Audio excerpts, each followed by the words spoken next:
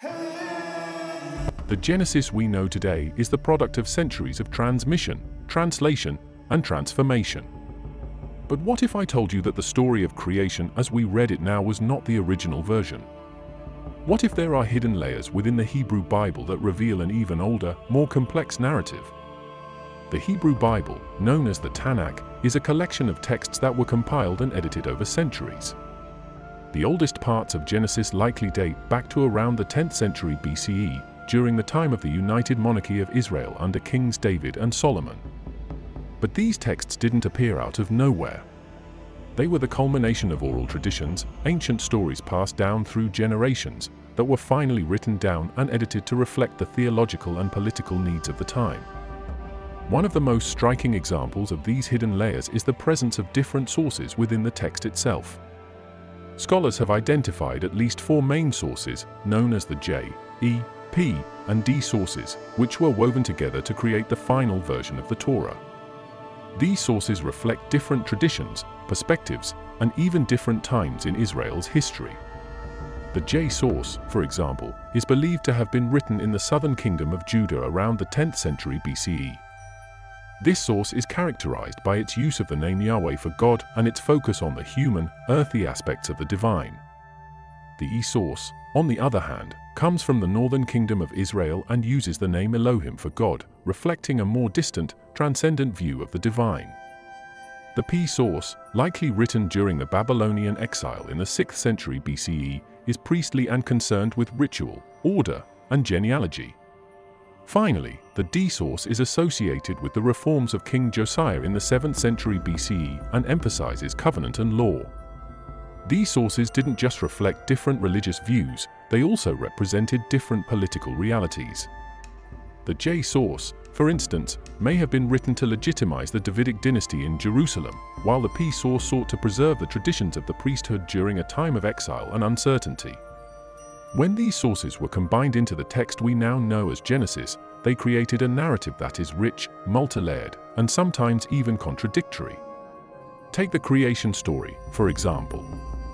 In Genesis 1, we have the familiar 7-day creation account, where God methodically creates the world, day by day, culminating in the creation of humanity in His image. This is the P source, with its emphasis on order, structure, and the majesty of the divine. But in Genesis 2, we get a different version of the story, one where God is portrayed as a potter, shaping Adam from the dust of the ground and breathing life into him. This is the J source, which presents a more intimate, anthropomorphic view of God. These two accounts were never meant to be read as a single, seamless narrative. They are the remnants of different traditions, each telling its own story about the origins of the world and humanity's place within it. And yet, they were brought together into a single text, creating a complex, multifaceted picture of creation. But why were these different stories preserved? Why not choose one and discard the others? The answer lies in the nature of the Hebrew Bible itself. This was a text that was meant to unify a diverse people, to bring together different tribes, traditions, and beliefs into a single religious and cultural identity. By preserving these different voices, the editors of Genesis created a text that could speak to everyone, that could resonate with the varied experiences and perspectives of the Israelite people. This brings us back to the idea of Genesis as a palimpsest, a text with layers of meaning, where the original stories are still visible beneath the surface if you know where to look. The Genesis we have today is not just a creation story, it is a record of centuries of history, theology, and culture, all woven together into a single, intricate tapestry. As we peel back these layers, we discover that the story of creation is not just about the beginning of the world, it is about the beginning of a people, a nation, and a faith that has endured for millennia. The story of creation as we know it from the book of Genesis is one that has been told for thousands of years. It's a story that many believe is as old as humanity itself. But what if I told you that the origins of this story are much older, deeply rooted in the ancient civilization of Sumer, over 4,000 years ago? This isn't just a retelling of an old tale, this is about uncovering the threads of history that weave through time, connecting the Sumerian myths to the creation story we find in Genesis. In the ancient city of Uruk, one of the first great cities of the world, there lived a king named Gilgamesh. His story, chronicled in the Epic of Gilgamesh, is one of the earliest surviving works of literature. But the epic is more than just a tale of a king's adventures. It contains echoes of stories that would later be reflected in the Bible, particularly in Genesis. The Sumerians, who flourished in Mesopotamia, modern-day Iraq, around 3500 BC, had their own creation myths. They believed that the world was created by the gods Anu, Enlil, and Enki, who brought order out of chaos. According to their myths, the god Enki, also known as Ea in Akkadian mythology, played a crucial role in the creation of humanity. He was the god of wisdom, water, and creation, a figure strikingly similar to the biblical God who forms man from the dust of the earth. One of the most fascinating aspects of the Sumerian myths is the story of the flood. Long before Noah built his ark, the Sumerians told of a great deluge sent by the gods to destroy humanity, with only a single man, Ziusudra, surviving by building a boat. Sound familiar? This story, recorded on ancient clay tablets, is nearly identical to the Genesis account of Noah's Ark. It's almost as if the flood story in Genesis is a distant echo of this ancient Sumerian tale. But the connections don't stop there. The Sumerians also had a tree of life, guarded by serpents, and tales of divine beings who descended from the heavens to interact with humanity. These themes, found in the Epic of Gilgamesh and other Sumerian texts, mirror the stories of the Garden of Eden, the Tree of Knowledge, and the tempting serpent. So, what does this all mean? It suggests that the creation story in Genesis is not a standalone narrative, but part of a much older tradition. It's a story that has been told and retold, evolving over millennia as it passed from the Sumerians to the Akkadians, Babylonians, and eventually to the Israelites. As these cultures interacted and influenced each other, their myths merged, adapted, and were reinterpreted to fit new religious and cultural contexts. In the heart of ancient Sumer, where the Tigris and Euphrates rivers meet, a civilization was born that would forever change the course of history. The Sumerians, known for their advanced cities and complex mythology, worshipped a pantheon of gods and goddesses who ruled every aspect of life. Among these deities, two stood out for their power and influence: Inanna, the goddess of love, war, and fertility, and Enlil, the god of air, king of the gods, and the one who decreed the fates of all. Inanna was no ordinary goddess. She was a force of nature, often depicted as both nurturing and destructive. Her dual nature made her one of the most revered and feared deities in the Sumerian pantheon. She wasn't just a goddess of love and beauty, she was also a fierce warrior who could bring nations to their knees. Her temples, the most famous being the Yana temple in Uruk, were centers of worship where rituals dedicated to her were performed. These rituals often involved sacred marriages, symbolizing the union of the divine and the mortal, reflecting her role as a bridge between heaven and earth. But Inanna's story isn't just about love and war.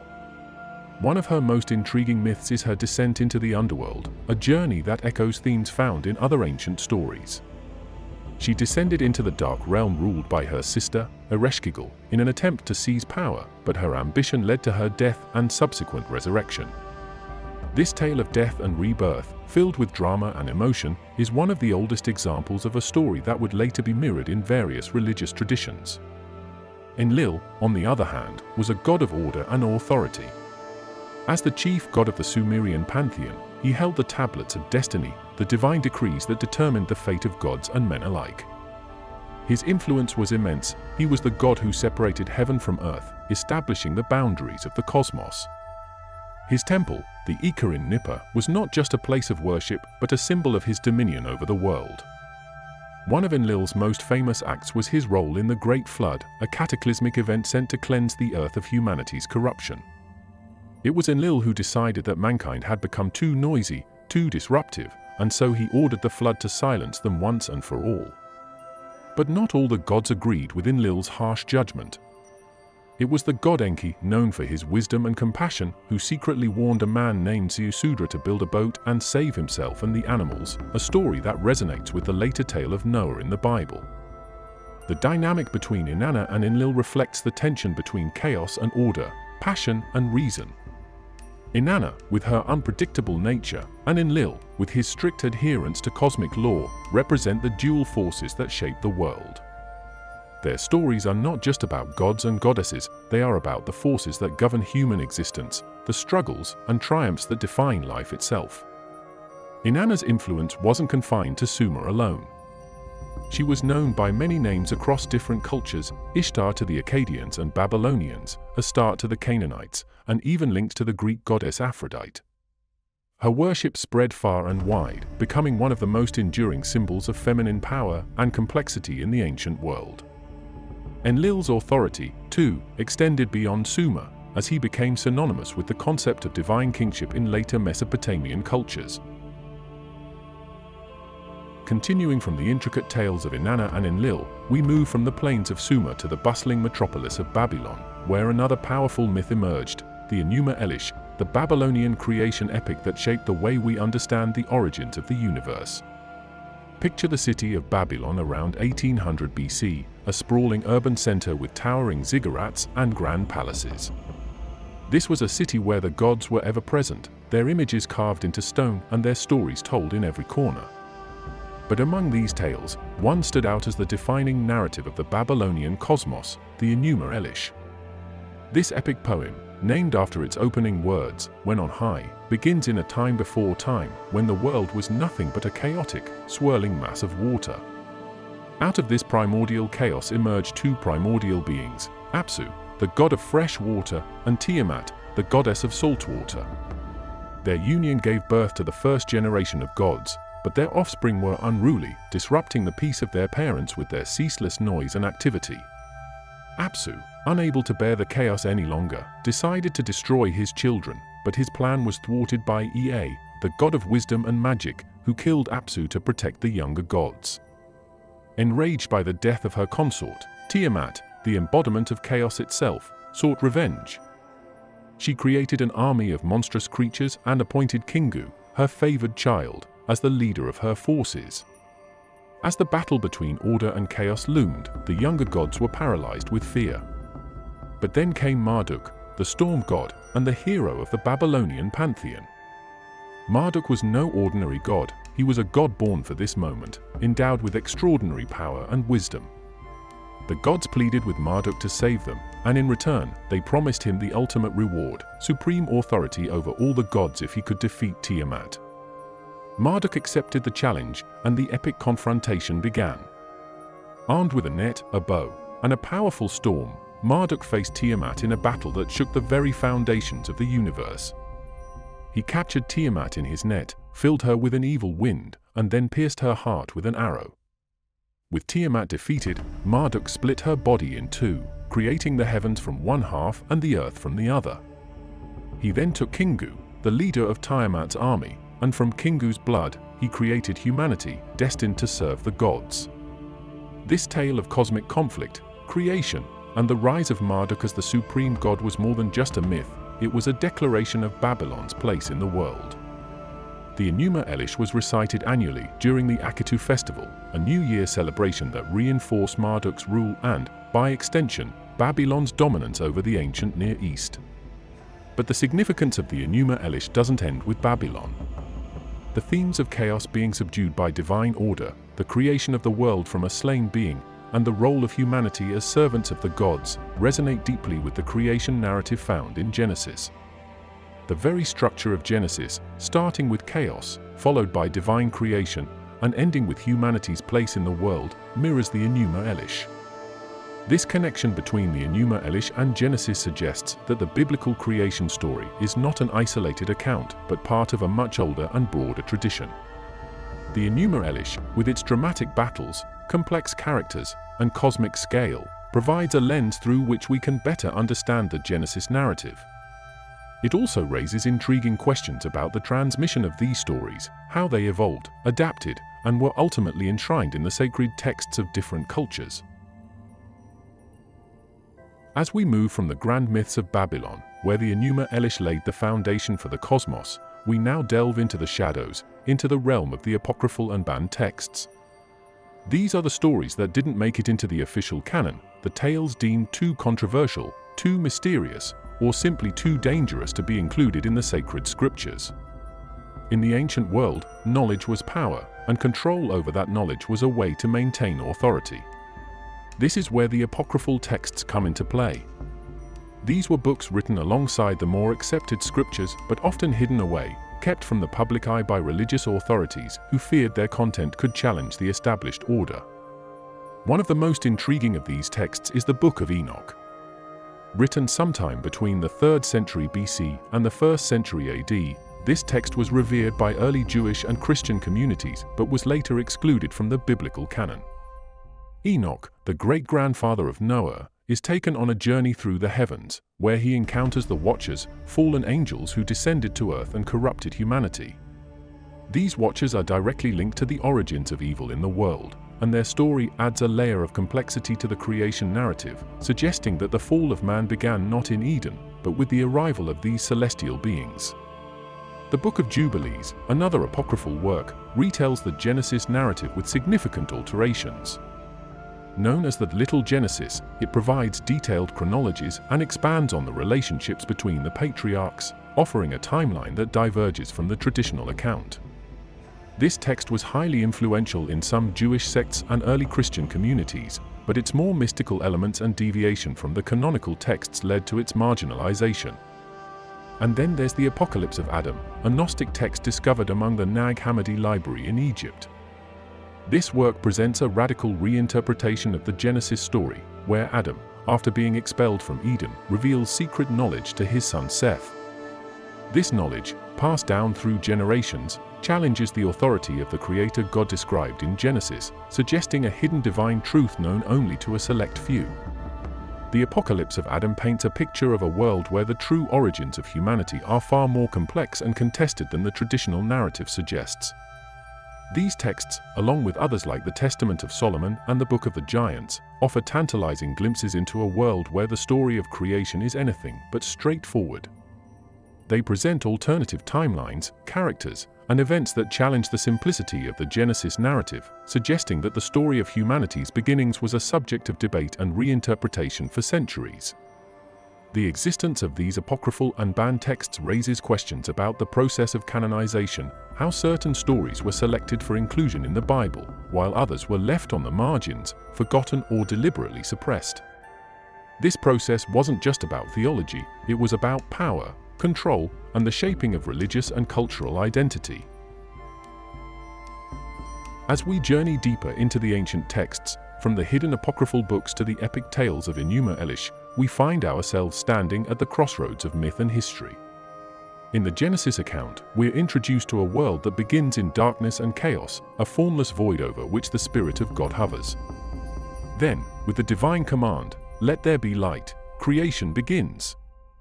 This image of light emerging from darkness, order from chaos, is a theme that resonates across cultures and epochs, speaking to a universal human experience. Take, for example, the ancient Egyptian myth of creation. Long before the pyramids stood tall against the sky, the Egyptians believed that the world began in a state of watery chaos called Enu. From this chaos emerged Atum, the first god, who stood on a primordial mound and spoke the world into existence. Sound familiar? The parallels to the Genesis account are striking. Both stories start with a formless, chaotic void and a divine figure who brings forth creation through speech. Now, let's travel to the ancient Norse myth of creation.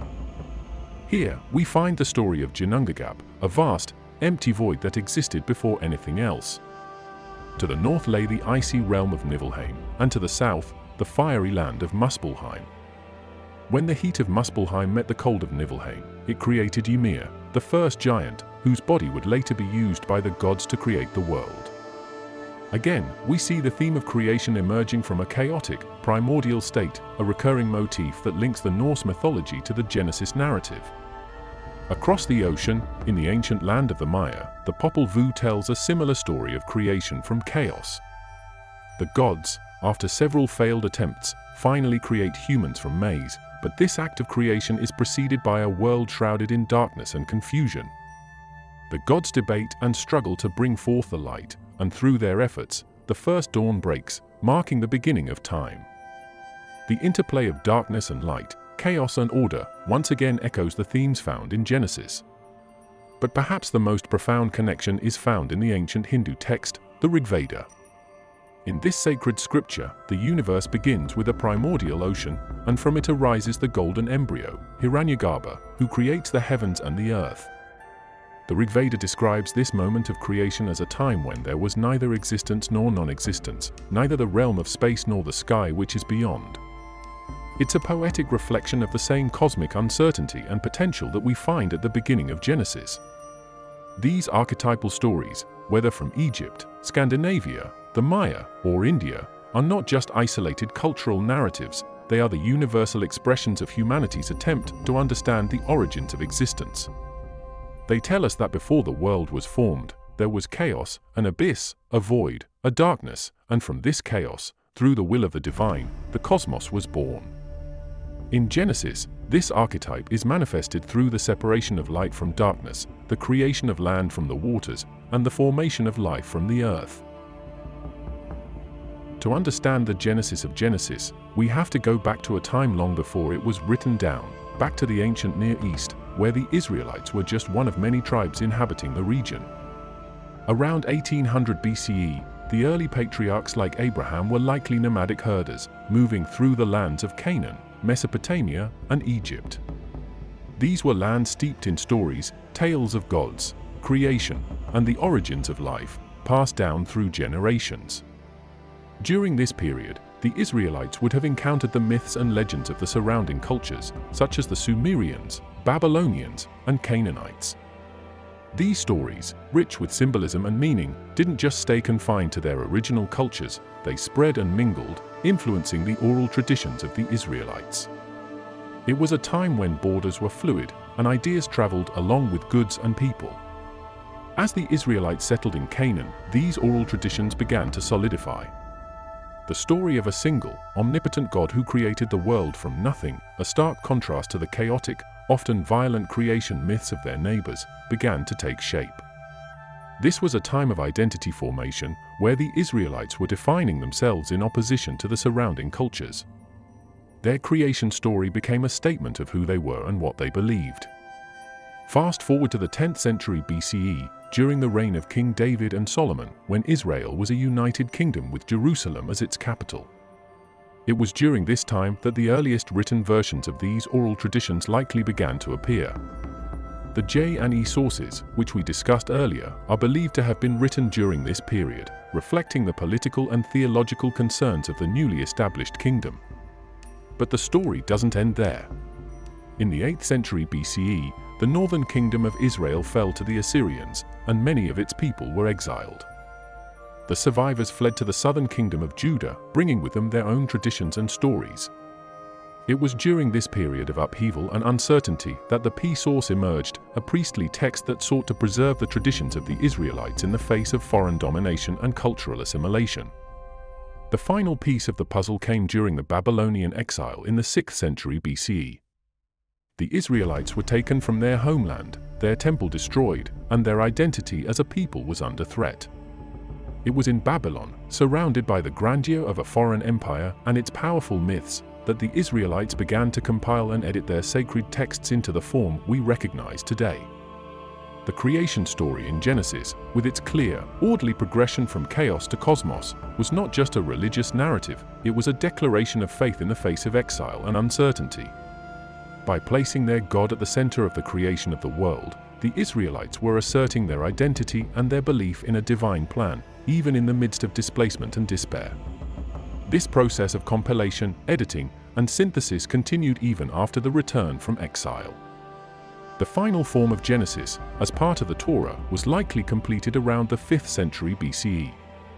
It was a text born out of centuries of experience of migration, conquest, exile, and return. We arrive at one of the most dramatic and universally resonant stories in the Bible, the story of the Great Flood. But here's the thing, the tale of a catastrophic flood isn't unique to Genesis. In fact, flood myths appear in cultures all around the world, each with its own variations, but often with striking similarities. These stories are among the oldest recorded in human history, suggesting that they touch on something deeply rooted in the human experience. Let's start with the Epic of Gilgamesh, one of the earliest and most famous flood myths. Written around 2100 BCE in ancient Mesopotamia, this epic centers on the adventures of Gilgamesh, the king of Uruk. But it's the story of Utnapishtim, a wise man who survives a great flood, that echoes the Genesis narrative most closely. The gods, angered by humanity's sins, decide to wipe out all life with a flood. But the god Ea, known for his wisdom and compassion, warns Utnapishtim in a dream, instructing him to build a massive boat and bring his family and every kind of animal aboard. Sound familiar? Utnapishtim's ark endures the storm, and when the waters recede, he sends out a dove and a raven to find dry land, just like Noah. This story wasn't just confined to Mesopotamia. The ancient Greeks had their own version in the myth of Deucalion and Pyrrha. Zeus, the king of the gods, decides to flood the earth to cleanse it of human wickedness. Deucalion, warned by his father Prometheus, builds an ark to save himself and his wife, Pyrrha. After the floodwaters subside, they repopulate the earth by throwing stones over their shoulders, which transform into humans. Again, we see the theme of divine wrath, survival through a boat, and the rebirth of humanity. Moving across the globe, the story of Manu in Hindu mythology also carries these echoes. In the *Satapartha Brahmana *, Manu, the progenitor of humanity, is warned by a fish about an impending flood. The fish instructs him to build a boat and tie it to the fish's horn to be led to safety. Manu does so, and when the flood comes, he survives, later performing rituals that give rise to a new human race. Even in the Americas, among the ancient Maya, we find the story of the *Popol Vuh*, where the gods, dissatisfied with their earlier creations, decide to destroy the world with a flood. The few survivors later repopulate the earth, adding another layer to the global tapestry of flood myths. These flood stories aren't just isolated legends, they reflect a shared human memory of catastrophic floods that occurred during ancient times, events so traumatic and significant that they were immortalized in the myths of multiple cultures. But more than that, they speak to a universal human concern, the relationship between humanity and the divine, the consequences of moral failure, and the hope of redemption and renewal. In Genesis, the flood story serves as a pivotal moment in the narrative, marking a transition from the old world to a new one, cleansed and renewed by God's judgment.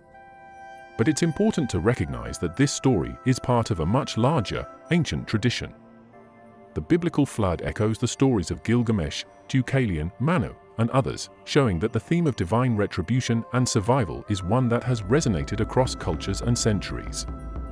What makes the Genesis flood story unique, however, is its emphasis on covenant. After the flood, God makes a promise to Noah, symbolized by the rainbow, that never again will a flood destroy the earth. This covenant marks a turning point in the relationship between God and humanity, offering not just survival, but a guarantee of divine mercy and protection for future generations. As we continue our exploration of Genesis and its ancient roots, we come across a powerful connection to the myths of Mesopotamia, particularly the story surrounding the Anunnaki and their leader, Enlil. The Anunnaki were a group of deities in ancient Mesopotamian culture, believed to be the offspring of the sky god Anu and the earth goddess Ki. They were seen as the divine rulers of the world, with each god assigned a specific domain. But among them, Enlil stood out as the most powerful. He was the god of air, wind, and storms, and he held the authority to control the fates of both gods and humans. Enlil was not just a god of nature, he was a god of order, law, and authority. He was revered as the protector of the cosmos, ensuring that the divine order was maintained. But with this power came a fearsome responsibility. Enlil was also known for his harsh judgments and his role in deciding the fate of humanity. One of the most significant myths involving Enlil is the *Atrahasis* epic, an ancient Babylonian story that predates the Genesis flood narrative. In this tale, Enlil grows increasingly frustrated with the noise and chaos created by humans. Their constant clamor disturbs his peace, and in response, he decides to wipe out humanity through a series of plagues, culminating in a great flood. Sound familiar? The parallels to the story of Noah are striking. In the *Atrahasis* epic, the flood is not just a natural disaster, it's a divine punishment, decreed by Enlil to restore balance to the world. But just as in Genesis, there is a figure who defies this divine decree to save humanity. In the Sumerian version, it is the god Enki, Ea in Akkadian, Enlil's brother, who intervenes. Enki, known for his wisdom and compassion, warns the hero Atrahasis of the impending flood, instructing him to build a boat to save himself, his family, and the animals. The flood comes, devastating the earth, but Atrahasis survives, and after the waters recede, Enlil is furious to find that humanity has escaped his wrath. However, Enki intervenes again, persuading Enlil to show mercy and allow humans to continue, albeit under stricter divine control. This story, with its themes of divine anger, judgment, and eventual mercy, lays the groundwork for the later Genesis narrative. But Enlil's influence doesn't end with the flood. As the chief god of the Anunnaki, Enlil was also deeply involved in the creation of humanity itself. According to Sumerian mythology, the Anunnaki created humans to serve the gods, to take on the labor of the earth so that the gods could live in leisure. This idea of humans as servants of the divine is a concept that permeates many ancient cultures and finds echoes in the Genesis story, where humanity is created to inhabit and cultivate the Garden of Eden, fulfilling a divine purpose. The Anunnaki, and particularly Enlil, represent a worldview in which the gods are not just distant creators but active participants in the world, shaping the fate of humanity through their decisions and actions. This perspective offers a stark contrast to the monotheistic vision of Genesis, where a single, omnipotent God creates and governs the world. But with every retelling, every adaptation, something is lost, and something new is added, leaving us with a complex tapestry that is as much a reflection of humanity's evolving understanding of the divine as it is a record of our ancient past. The ancient world was a melting pot of ideas, beliefs, and stories. From the bustling cities of Mesopotamia to the deserts of Canaan and the mighty empire of Babylon, people shared their myths, their gods, and their understanding of the cosmos. These interactions created a rich cultural exchange that influenced the way the Israelites saw the world and how they ultimately told their story in Genesis.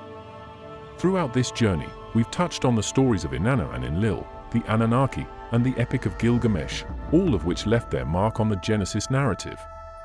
But there's one more piece to this puzzle, the legacy of ancient knowledge itself, and how much of it has been lost to time. In the ancient libraries of Babylon, such as the famous Library of Ashurbanipal, vast collections of texts, myths, and scientific knowledge were kept. These libraries were the repositories of the ancient world's wisdom, holding within their walls the stories and teachings that shaped civilizations.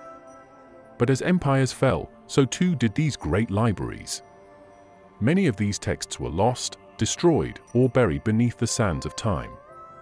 The knowledge contained within them, much of it never to be recovered, represented a world of understanding that was once shared by many but is now known by few.